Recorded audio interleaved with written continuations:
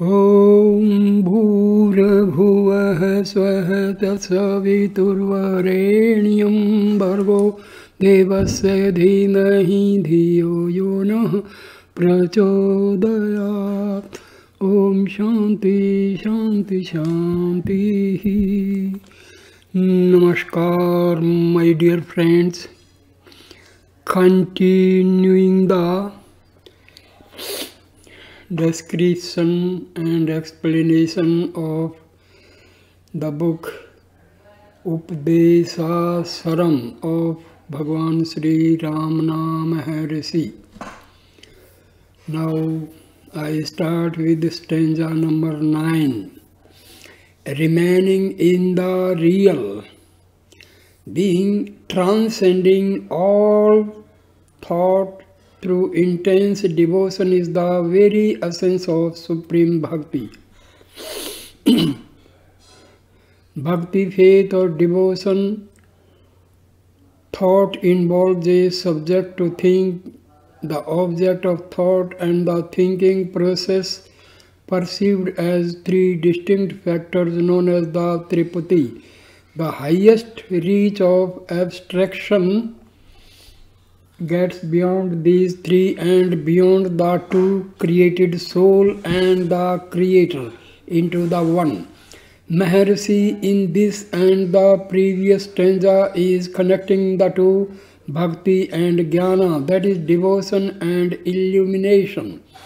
As they are seen to be the same at the end of one's course, Maharshi often says that bhakti is jnana and jnana is bhakti, a truth clearly brought out by Shankaracharya's definition of bhakti.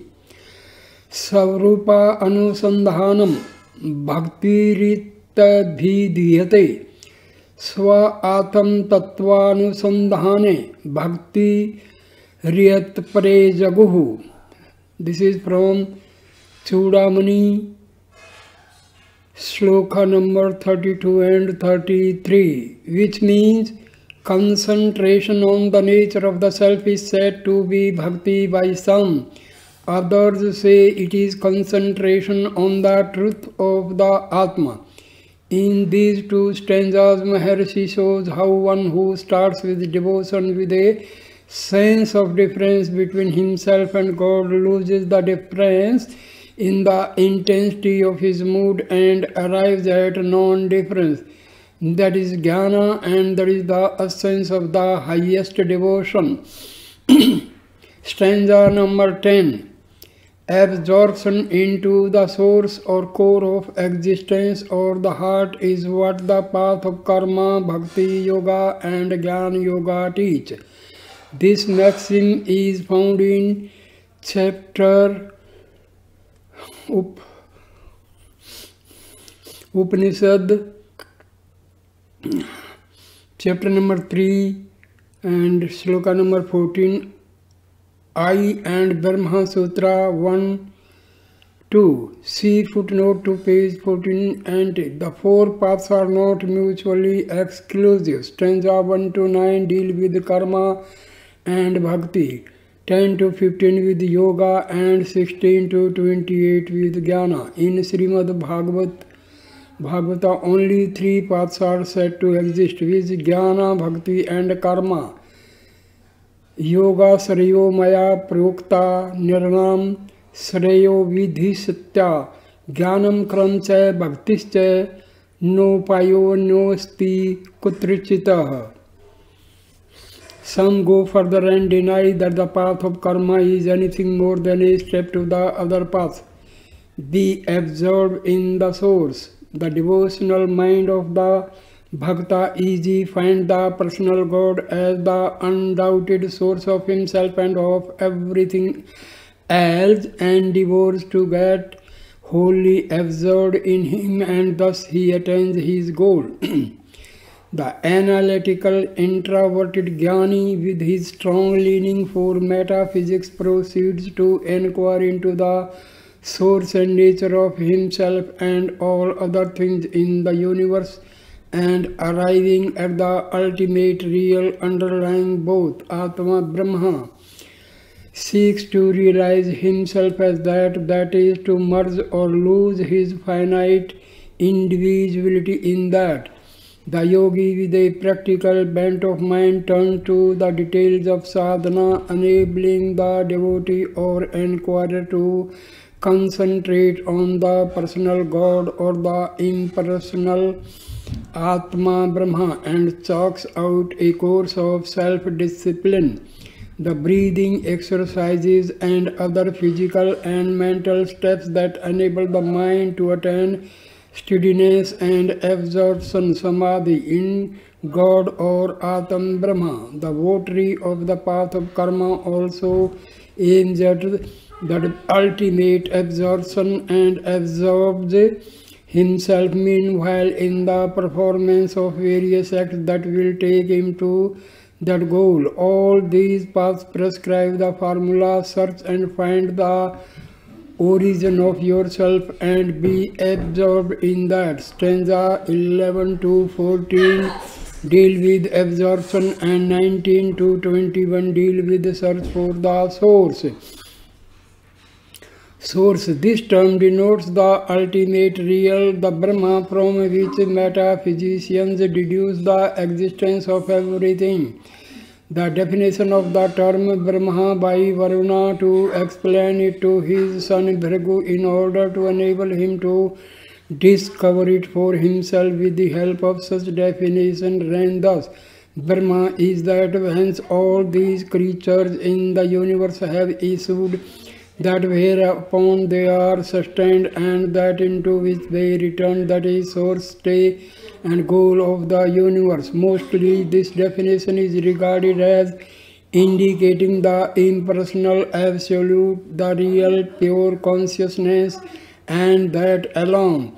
Some regard it as applying to personal God, some apply it to both. After all, these slide into each other. For this term, Source, Maharshi uses the word Hridaya, that is heart, in his Sanskrit version of this verse. But that term is nowhere used in this Tamil poem. Yet on account of its frequent use in religious, especially mystic literature, we shall briefly deal it here. Harit or Hridaya is a Sanskrit word having different senses, and the transition from one sense to the other is obviously due to the belief in their identity or close connection. The first sense of the word Hridaya is the organ known to physiology as the blood propeller. This was and even now is identified with the central and essential activities of human existence, and was treated as the central source of nerves radiating therefrom to all parts of the body. So another sense of the term heart or Hridaya is that which is the essence of human existence, that is the Atma Brahma, the ultimate and only real of Advaitic metaphysics. Thus the term has one use in physiology and another in metaphysics. Various thinkers and mystics have had a variety of experiences in their efforts to realize the bliss of merging themselves in the ultimate real. For their mystic purposes they fixed and do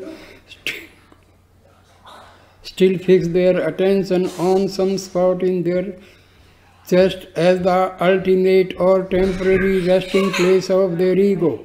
They have recorded their experiences that alike in deep sleep and samadhi. The jiva or empirical ego was felt to sink into the central spot of the chest, which they termed the heart. It is further explained. Deep sleep and samadhi strongly resemble each other in a very important particular, that is, disappearance entire or practically entire of the ego consciousness with the consequent blissful feeling of repose. In Brihad Aranyaka Upanishad, They are described in the same or almost the same passages. 2:17 to 9 say that in deep sleep the jiva, previously full of conscious activity, passes along with prana, life, sight, hearing and mind into the 72,000 nerves which pass from the heart and its pericardium and connect them with all parts of the body, and through those nerves into the ether of the heart, and blissfully rest there like a boy or a monarch or a Mahabrahma. Chapter Upanishad 8:6-3 refers to the resting of the jiva during deep sleep in those nerves, that is really in the heart to which they lead. See the Upanishad 1:6 Katha Upanishad chapter 6 stanza sloka number 17, chapter 4 and sloka number 12 and 6, chapter 3 sloka 12 Mundagnu Upanishad chapter 3 and sloka 5. Among numerous texts describe Brahma as residing in the ether of heart or in the cave or in the body generally. In many treatises it is stated that jiva resides in the waking state in the brain and proceeds to the heart in deep sleep and joins with Brahma there in Samadhi. Bhagavad Gita chapter 8 sloka number 12, 10 and 13, chapter 10 sloka 20, chapter 13 sloka 31 and 33, chapter 15 sloka number 14 and 15, chapter 16 sloka 18, chapter 17 sloka 6 and chapter 18 sloka 61. The Bible Ecclesiastes chapter 10 verse 2 states that a wise man's heart is at his right hand but a fool's heart at his left. Empirical ego was felt to sink into the central spot of the chest which they termed the heart. Stanza number 11. As birds are caught with nets, so by holding the breath the mind is restrained and absorbed. This breath regulation is a device for effective absorption. Further explanation. The Sufi mystics says Mr. Susasteri in his recent Islamic Culture Volume 2, page 474 are agreed in their view that qalb or hearts are three, one physical on the left side, another called the animal soul on the right side, and a third between the two, praised by Sufis as a spiritual faculty, a kind of mirror in which the supreme will is reflected. It is by keeping this heart pure from worldly attachment that a human being can approach the Creator. The real knowledge is God's illumination of this heart. The divine revelation to the prophet is impressed on this heart, as is said in the Quran. The faithful spirit, that is divine messenger, has descended with it. Revelation upon your heart that you may be of Warner, chapter 26, stanzas 193 to 194. The Hindu Shastras do not assign any place to the source of illumination. Yoga Vasishtha says that there are two hearts, one the gross which may be ignored by the seeker after illumination, and the second the Brahma which is taken by the Jiva for the mystic purpose of realizing itself by contemplation.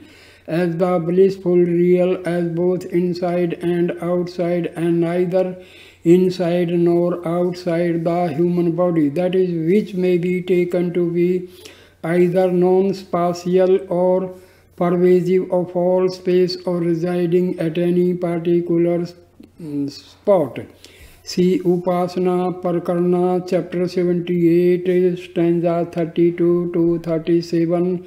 Maharshi's experience has been repeatedly stated by him, which that is the ego is felt to sink into right side of the chest with something like a jerk when samadhi begins, and to re-emerge from there at the cessation of samadhi with a similar jerk.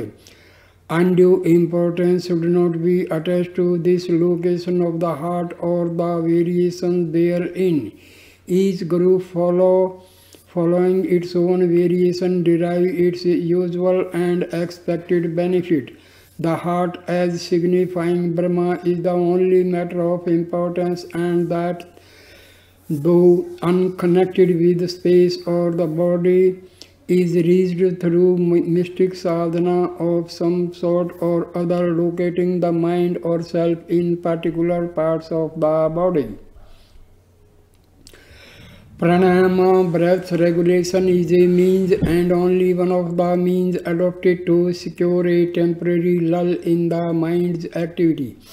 Stanza number 12. For mind and life, prana expressed in thought and action diverge and branch, but they spring from a single root. This verse explains how breath regulation controls the mind.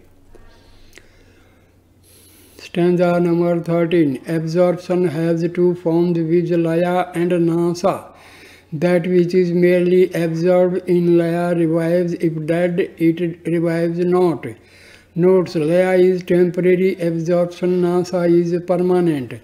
The absorption described in the 11th stanza is temporary. The spiritual aspirant cannot rest content with that.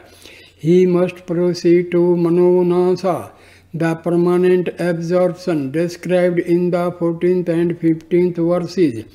Manonasa, that is literally death of the mind, does not really mean becoming insentient. Manonasa means the loss of the present form of the mind with its narrow, obstructed and distorted vision, preventing a person from seeing himself to be really the Atma and causing him to identify himself with the body more or less completely. The loss of that form is really a gain, as it means the transformation of the finite and distorting mind into pure consciousness, perfect reality, that is Atma or Brahma, embracing everything and leaving nothing outside itself. If the term consciousness in pure consciousness is taken as necessarily implying the existence of mind in some form, then it may be correct to say that in the entire course from the novitiate to the state of realization, a person is never without a mind.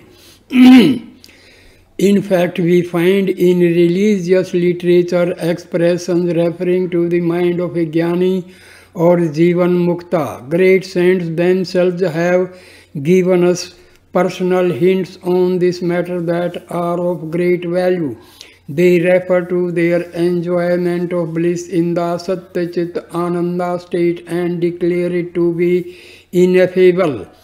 Sri Ramakrishna Paramahansa explained that the mind in that state was like a thin line drawn on water, having a fugitive existence, or like a rope burned to ashes. Such a rope retains the form and appearance of a rope, but one cannot bind anything with it.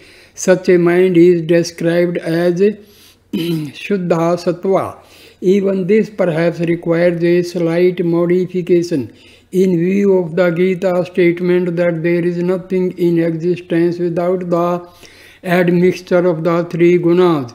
The description of the saint's mind as in Shuddha Sattva is right because therein the sattvic element preponderates so overwhelmingly over the other elements as to drown them or blot them out of view, if not out of existence.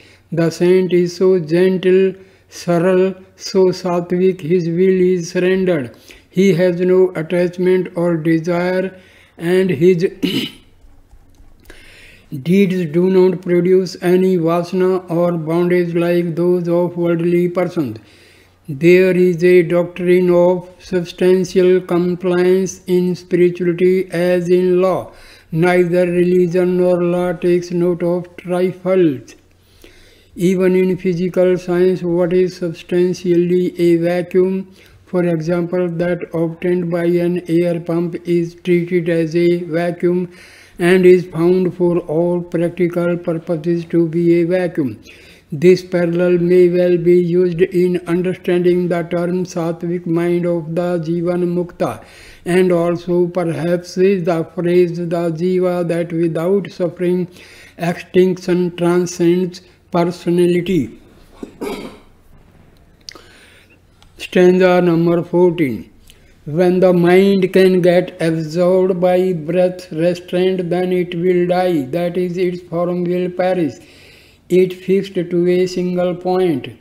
The aspirant should not be content with pranayama, breath regulation, which stills the mind only so long as the breath is held.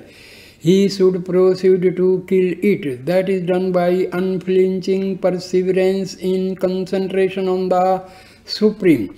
Death of the mind, or even its temporary absorption, is termed samadhi. The highest form of it is the permanent merger or union of the individual in Brahma. All other forms are inferior. There is, however, a gradation among them. Suska, that is barren samadhi, and jada samadhi are terms applied to certain types of voluntary trance or stupefaction of the senses and the mind produced by psychophysiological or spiritual gymnastics, in which, however, Atma, Brahma, or Satyachit Ananda is neither realized nor approached. Even this, if properly utilized, may be a good preparation for real and even the highest samadhi. Absorption of the mind is a fine art, but its value depends on what one is absorbed in. Absorption in a mathematical problem, in music, or in love has its value for the joy that it gives and for the preparation it affords for absorption in the Supreme. Absorption in one's Ishta Devata or personal God, achieved mostly with the aid of image or other symbols such as light and fire, is really absorption in love, a refined or sublimated love, and is the next higher step, that is termed second Savikalpa Samadhi. So long as the mind perceives the things other than itself, it is having vikalpas or differentiating process. When these are narrowed down to a very few objects, for example, one's God with some attributes or his symbol, it is Savikalpa Samadhi. Many devotees are enjoying this in the course of their worship or other devotional exercises. Every highly intense devotion, however, leads one to lose his individuality in one's God. Then it becomes Nirvikalpa Samadhi, one shoreless sea of undifferentiated consciousness which it is impossible to describe. We can only try to hint at the by saying that there one's self has become God, that the personal God has easily passed into his essential nature, that is termed impersonal Brahma, and that the feeling at its threshold is that all differences appear merely to be consumed and absorbed in unity, or do not appear at all. When glimpses of such realization are caught and enjoyed for a time, and there is a return to the previous or preparatory state or stage, these glimpses are termed Kevala Nirvikalpa Samadhi. There the vasanas of the individual, though subdued for the time being, are still alive, and they drag him back into the lower stages, and will continue to do so till they are thoroughly and completely extinguished. After the exhaustion of vasanas, the individual is in the Sahaja Nirvikalpa Samadhi. He is in permanent realization of the self or Brahma, Tanmaya Nishtha, and there is no return from that state. What people call his body will remain living and active with its senses and intellect till the course of action for which that body came into existence, prarabdha, is over. But this is the view of the onlooker. The realizer does not anymore identify himself with that body or its activity, and feels no attachment or concern with its activity or inactivity or the attendant pleasure or pain. This is what the next verse states. Verse number 15. The great yogi whose mind is extinguished and who rests in Brahma has no karma, as he has attained his true nature Brahma. Bhagavad Gita chapter 3 verse number 17-18, Brihadaranyaka Upanishad chapter 4 and verse 12. He feels no need or desire for karma. When it is performed, he does not feel that he is the actor. The results do not affect him. So it is said that he has no karma. The bondage of karma does not affect its creator God, personal or impersonal, nor the self-realizer in his Tanmaya Nishtha state of realization. God's and Jivan Mukta's acts may seem to be like worldly person's acts, but are really sui generis and produce no such results, nor do they recoil. That is the first act of creation. Subsequent acts of creation and incarnations, avatars, are not the result of any previous karma or vasana, nor do they produce any phala or vasana affecting the freedom of God. Bhagavad Gita chapter 4 verse number 6, 13 and 24, chapter number 9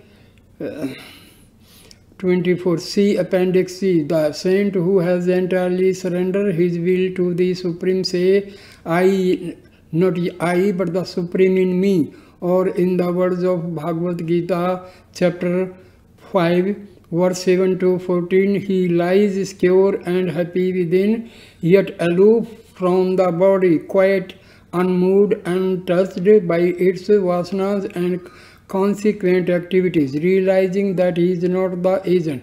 Such a saint is referred to here as one that has lost his ego or mind and has escaped mukta karmic bonds. The next and following verses proceed to show him the wise escape such bondage.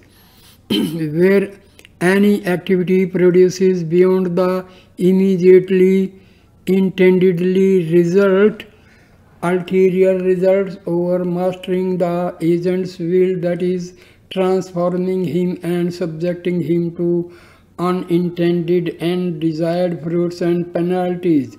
Penalties entailing involuntary rebirth. It is termed as bondage. Desire is its cause.